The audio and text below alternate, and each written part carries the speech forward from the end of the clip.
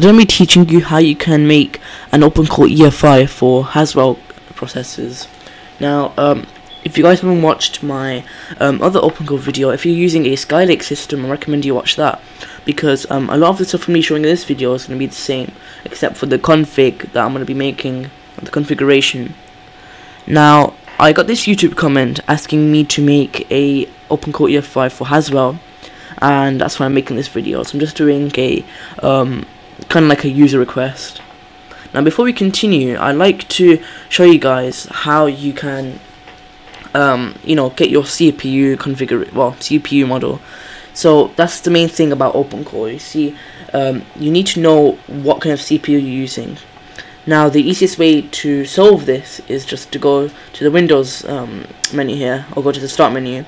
Now, right click it and then click Task Manager. Now, for some people it may look like this. Now, mainly for people who just installed Windows, it may look like this. Click More Details and it'll expand the window. Now then you want to click this tab here, and it'll be called Performance. Just click that, and then you'll have your CPU, you'll have your memory, you'll have your hard disk, so I've got 3, then you'll have your Ethernet. So I need to show my IP address there. So this is our CPU model. Now you'll see that I'm using a Intel Core i7, and this is a Sandy Bridge processor because I'm using the 2nd gen CPU. Now, the only digit you want to focus on here is the thousandths, right? And this is 2. Now, if you're using, for example, a 7th gen CPU, it'll say 7, or if you're using a 5th gen CPU, it'll say 5. And it goes on. And if you're using 10th gen and over, then you want to focus on the last 2 digits. So if you have 10, 11 or 12, which I'm pretty sure 11th gen and 12th gen aren't supported for Opencore, because they'll receive a lot of issues with your graphics and stuff like that. But mainly you want to focus on the CPU generation. So I'm using a 2nd gen CPU, which is an Intel Core i7 2600. So I want to look that up. So mine is an Intel Core i7, and then it's 2600, and then it'll load up this website. Sorry, load up all the links.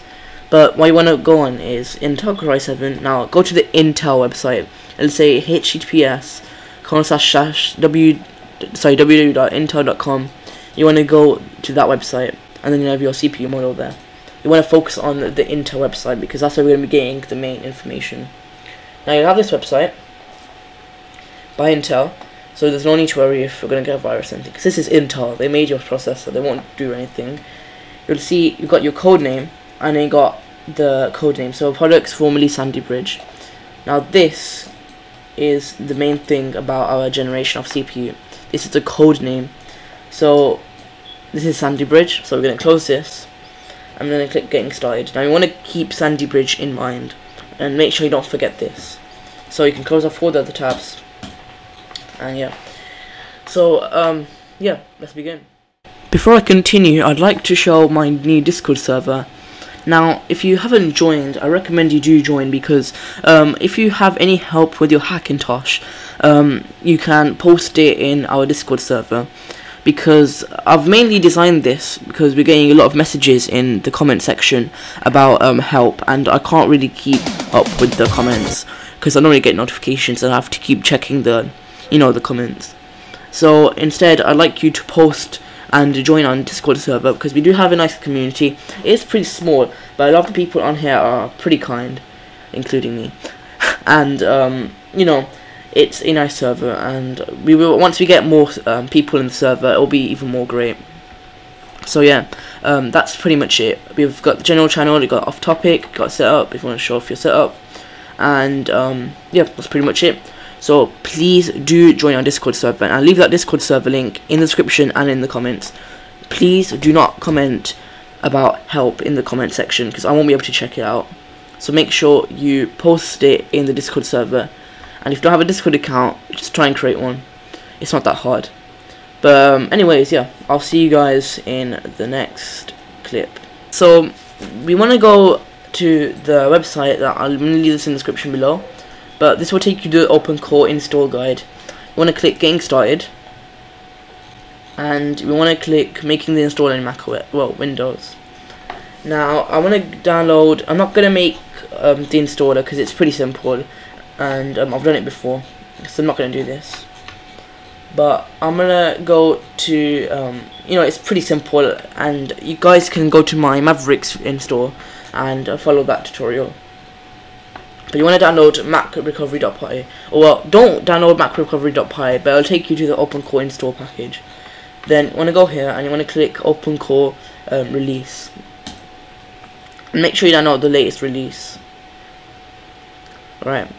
So once you just click that and it'll download it, and then once it's finished, you want to click this triangle here. I'm going to click show in folder. Alright. So you'll have, you know, your file explorer and have all your downloads. I've hidden them so you guys don't see. So you'll have this folder here. You want to click it, and you want to click right click and then click extract all. Then you'll have this window here. Oops, yeah.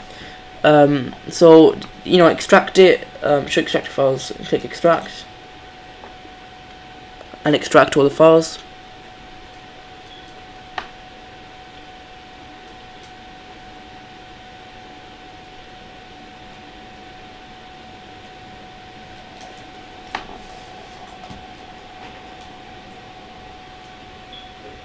Right, it's finished, so close the other file explorer.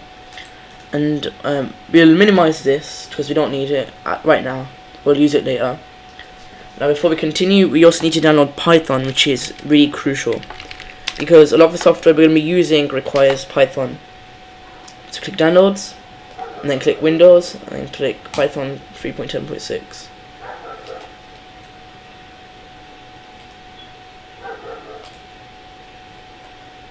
Alright, it's done, so just click download. Now, I'm not going to go through this neither because I'm starting to get sick of downloading, deleting Python and then reinstalling it. But you want to take Python to path and then click install, and you know, I'm going to cancel this. So download Python, you know, you should know how to do it. Make sure you click that path thing, and then, yeah. So that'll just enable our environment variables.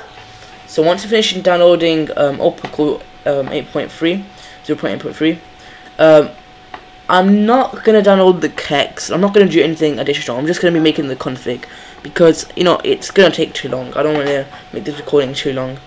But, let's see. Go to x64. I'm going to keep it like this. Opencore. So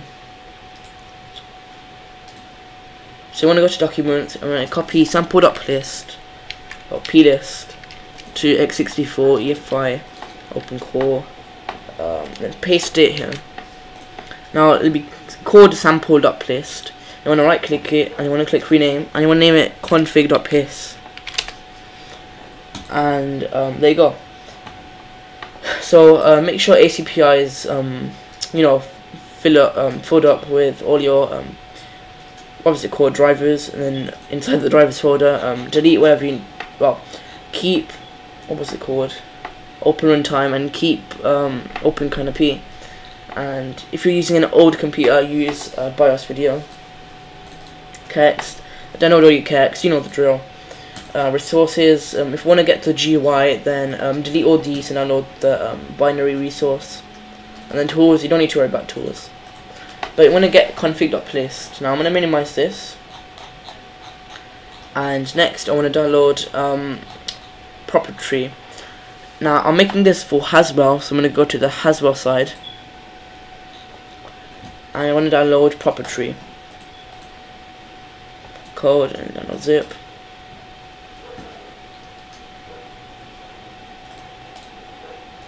You want to do the same thing here. You want to right click it and click extract all. Extract.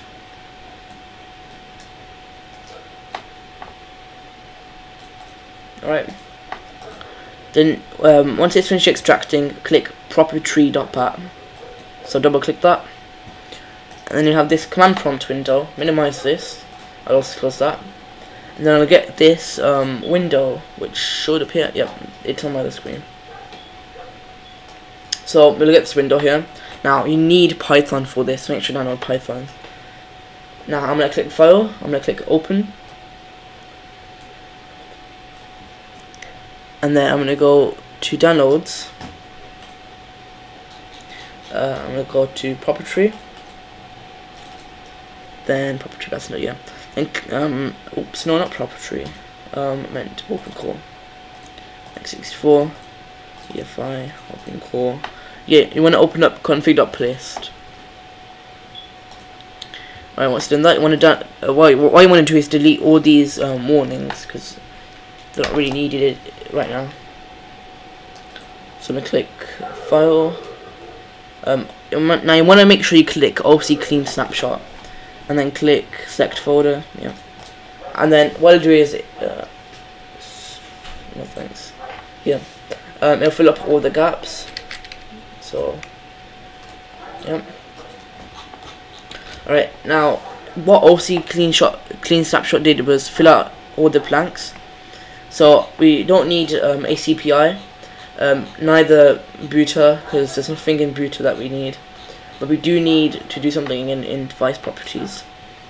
So I'm gonna make 2 windows here.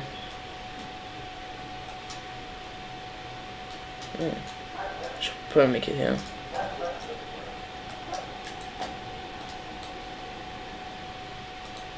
Right.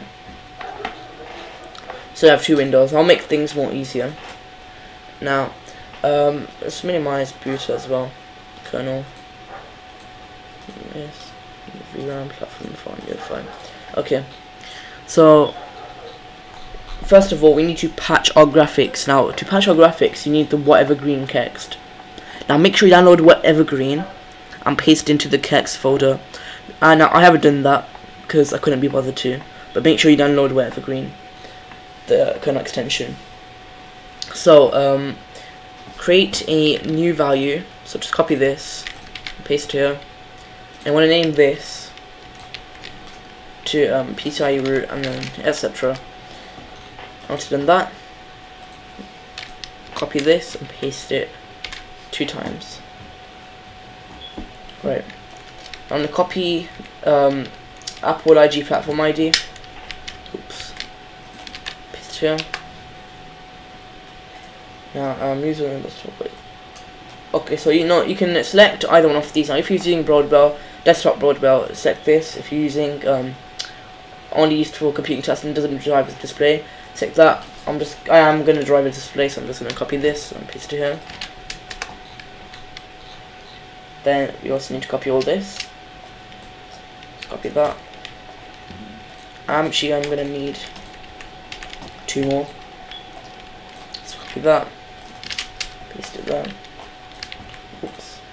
Copy this. Paste it here.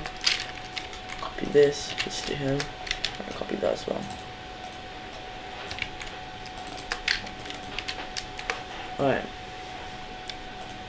So I'm going to copy that as well.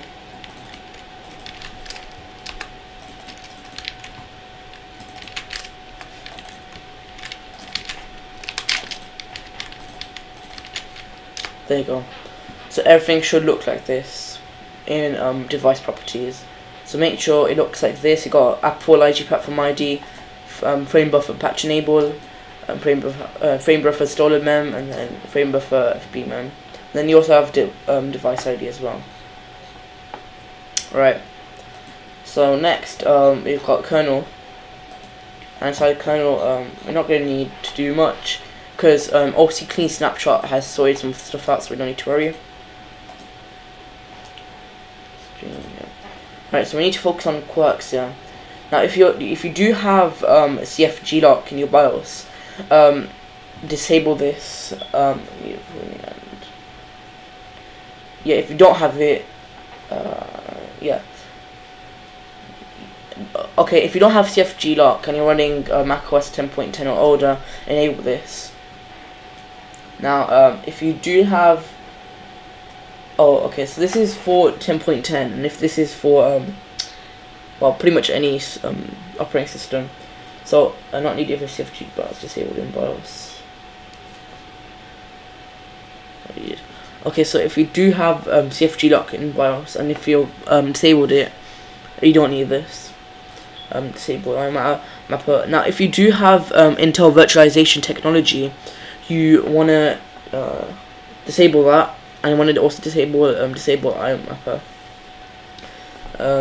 Lapit Panic. If you have a HP machine, enable this.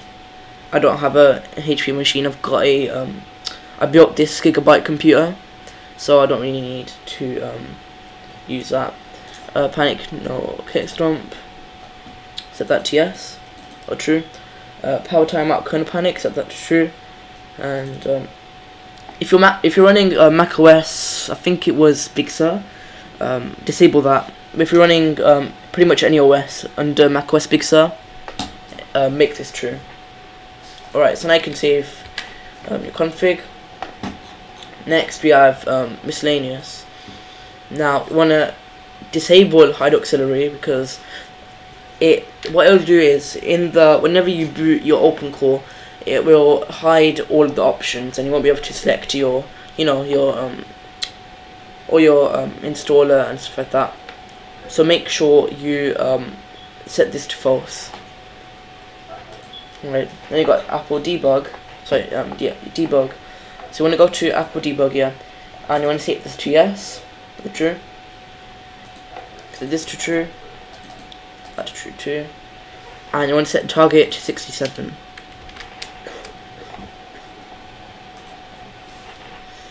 Alright, now you want to go to security,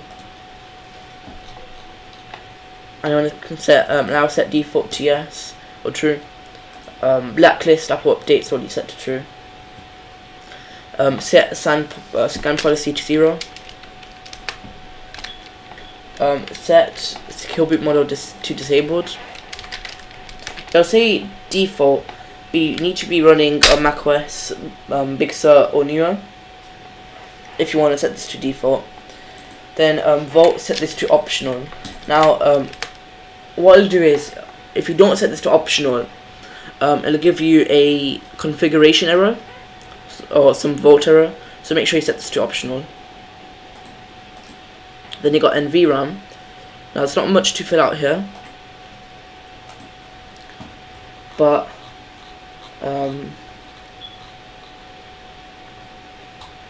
there's not really much to fill. I'm not going to focus on this. Neither platform ID. Now I am going to make a video in the future on how you patch your SM BIOS and how you can enable all the iMessages and all that stuff. So make sure to watch that if you want to fill out platform ID. Because I don't want to download SM BIOS again, so I'm not going to focus on platform ID.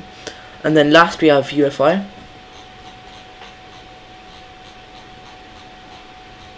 Now if you're running any of these versions, make sure you follow these. So in APFS, set min date to min date. Then it's got minimum version, set that to minimum version if you're running any of these versions here. And if you want to, don't worry about this if you're running, an older version of, pretty much macOS Sierra, and then you got quirks.